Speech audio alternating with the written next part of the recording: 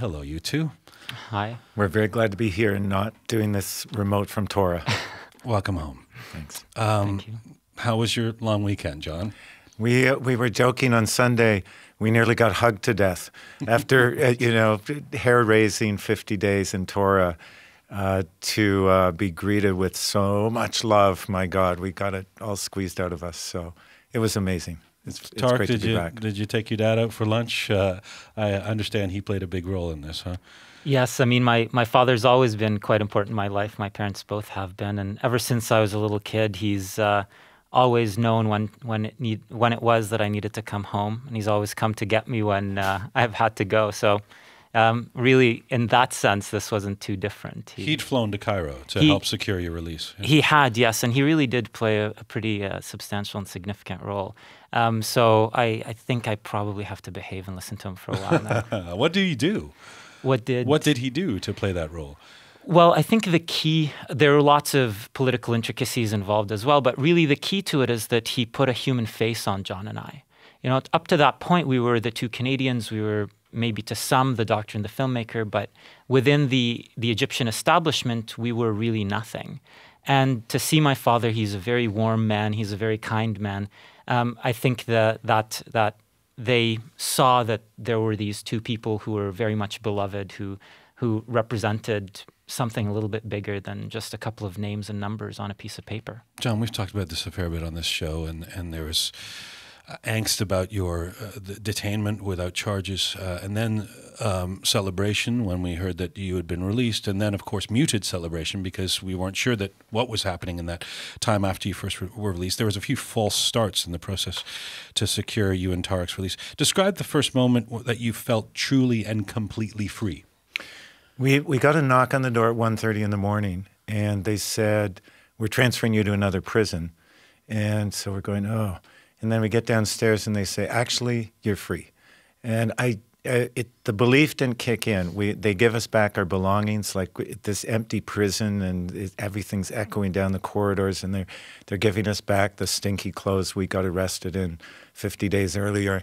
We're thrown in this vehicle with Army personnel. We're told we're being taken to the hotel, and in fact, we were taken to a police station. We just thought the nightmare is continuing. They're lying again. They're lying again. There have been so many. So I don't think it kicked in until we were fingerprinted because, of course, we were down the rabbit hole, and everything's backwards with Alice down the rabbit hole. So we were fingerprinted at the end, and then we were finally in the hotel with your dad.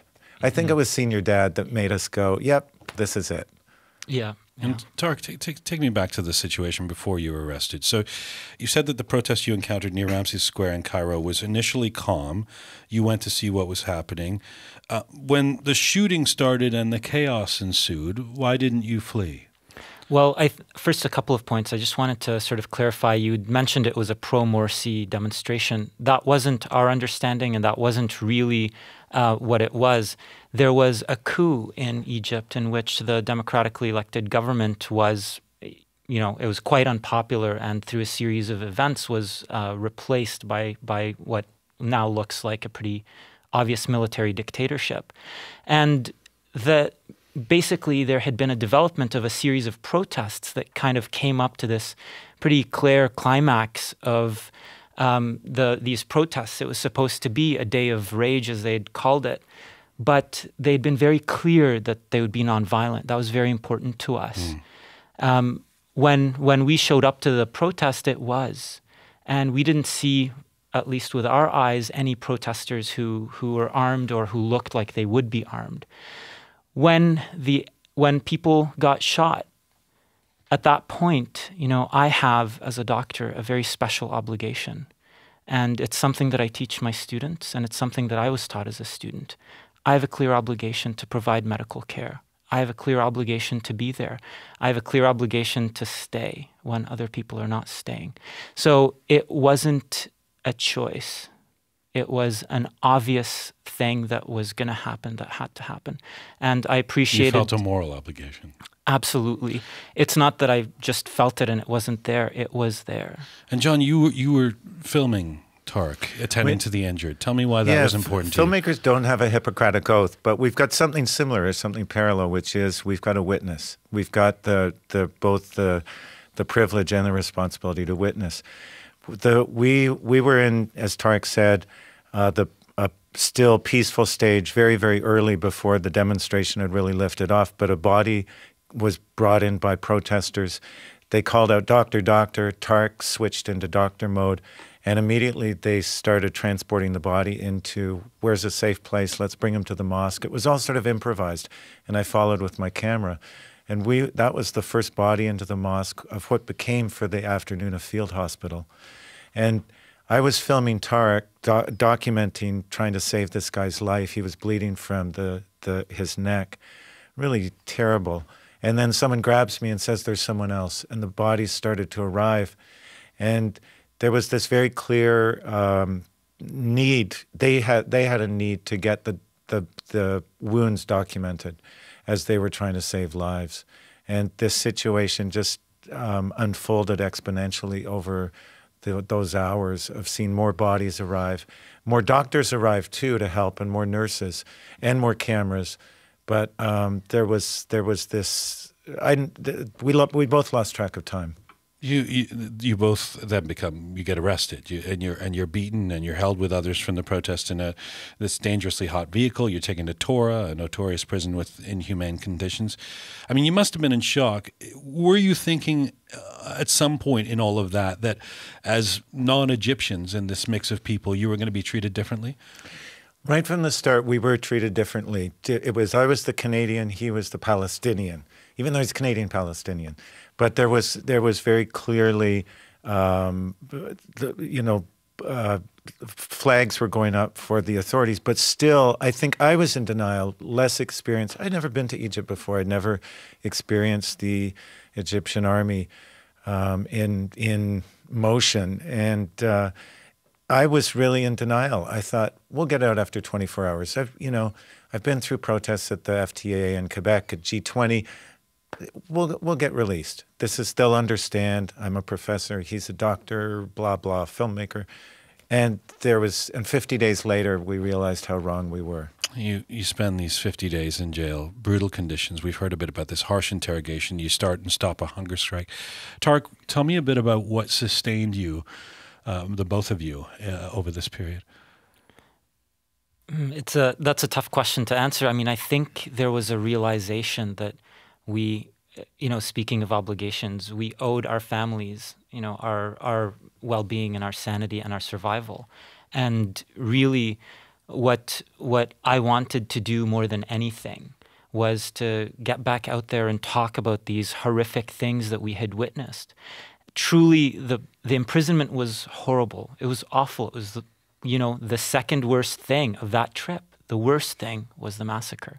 And the massacre, and witnessing the massacre and having to deal with these patients, and it was very special because the site of injury, like the place where they were getting shot, was so close to where we were that I watched them take their last breaths, many of them. And it was different from what usually happens in a place like London, where usually the dead arrive dead. Here, people who were mortally wounded would often arrive to us in time. Were you aware of the campaign that was going on in Canada and around the world to free you? It was, our awareness was extremely limited. We had some very vague idea that there was something going on out there, but I wouldn't say that I really had any idea at all until we were released, and really people said to us, by the way. When you issued that statement and you were on the hunger strike, what was happening at that point? Did you fear that you were going to be in there indefinitely? We'd hit the point where we'd gone 45 days, and all 600 of us who'd been arrested on August 16th were renewed for another 45 days.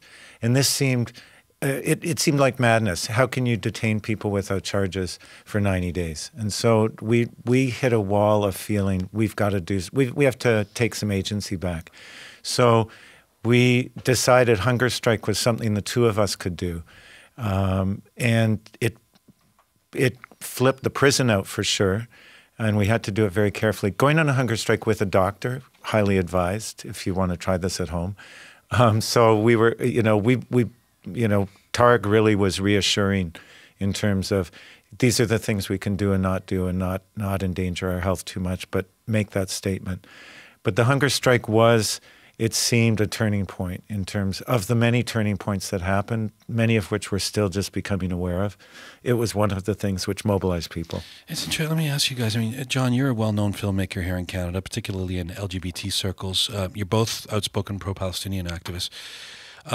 We talked about this on the media panel here on this show last week about whether the Canadian media had some responsibility to hide those facts for fear of your safety. Were you worried about that reality becoming known to Egyptian officials?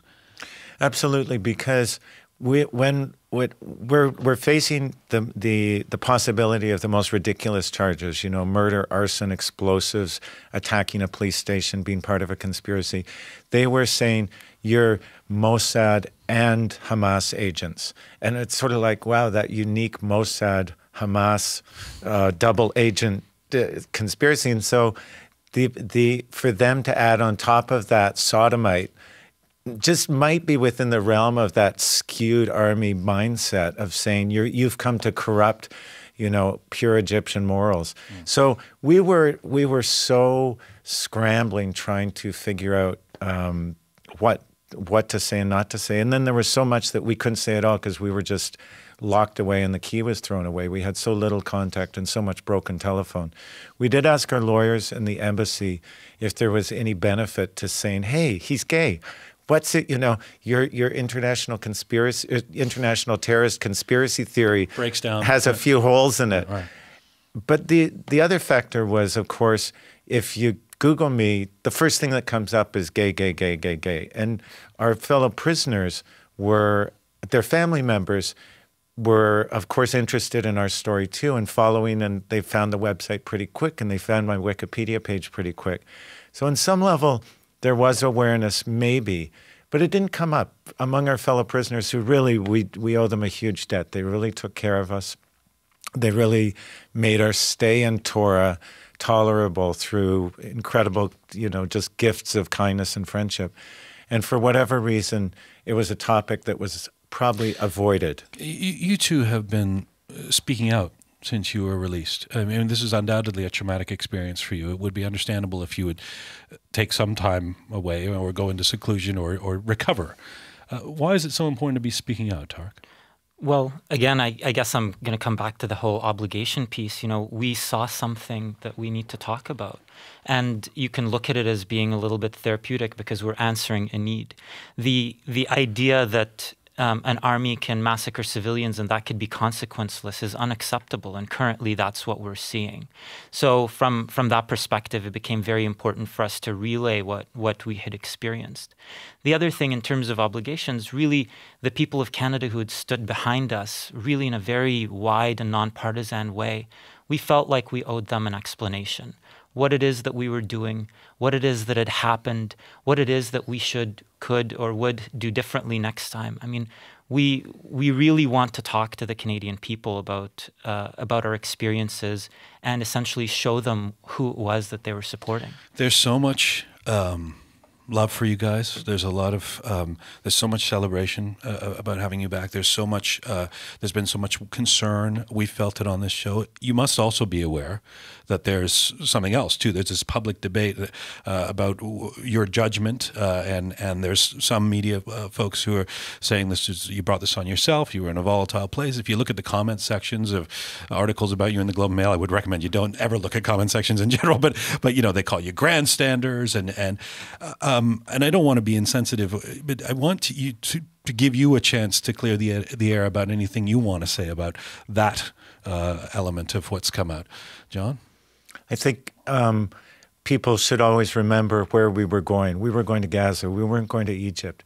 We were stuck in Cairo for a day because of the situation that was on the ground there, which we had no idea about because we were flying. We were in the air when it was happening. So we landed on a Thursday, and we realized we're not going to be going anywhere on the Friday. And as a doctor and a filmmaker, to sit in our hotel room and ignore a protest which is a few kilometers away, when so much of the work we do is directly connected to, these things are connected. What's going on, the protesters in Egypt are connected to the occupation of Gaza. The histories of Israel and Egypt and Palestine are intimately connected. So there was some responsibility to go out and witness. We tried to be as safe as we could, as we've said when we arrived back at the airport. We're also aware of the mistakes we made, judgment calls.